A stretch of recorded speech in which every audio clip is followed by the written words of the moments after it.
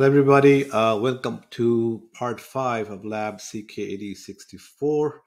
I want to mention something that this lab is literally the longest lab I've done for CKAD. Please do not get disheartened if you can't get this right, because in the exam, you only have to get 66% of the points. You can definitely get there not knowing how to do this long lab, right?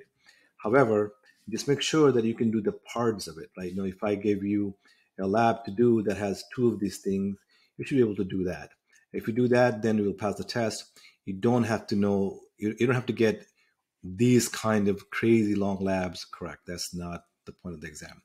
All right, back to this. So we were trying to do an empty directory mount on the pod. That'll be part of the deployment. And when I last left lab 4, I was struggling to find a good example. I finally found it on towards the bottom of this page. So you see there's a volume under pod spec. So again, when you do deployment, your template is the pod. So we will copy this, and we will go into our YAML file, and under template spec, we're going to put the volume because that's pod.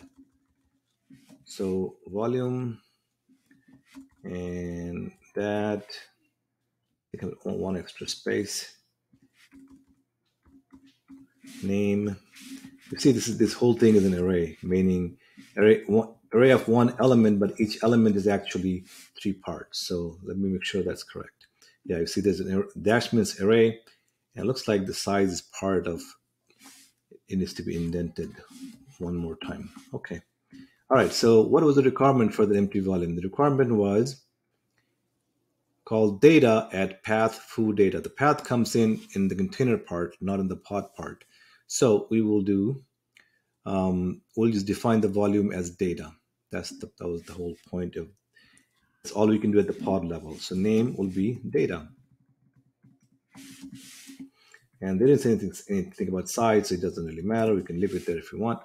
All right, so next part is in the container part, you see we have to put this volume mount like this.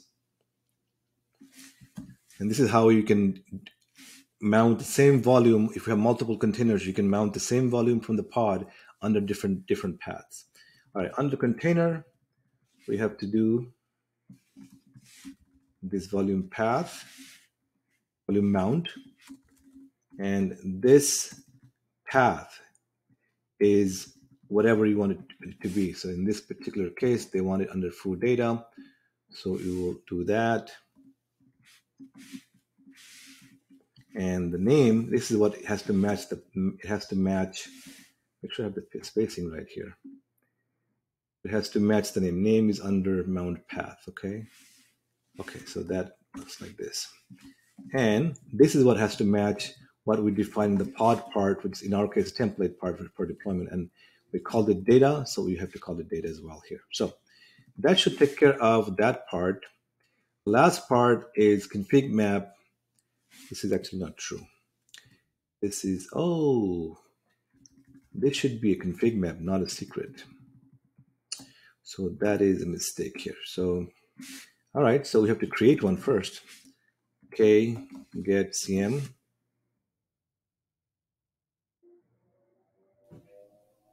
Okay, we don't have any. So let's create a config map. Okay, create config map -h. And let's give an example of a literal one.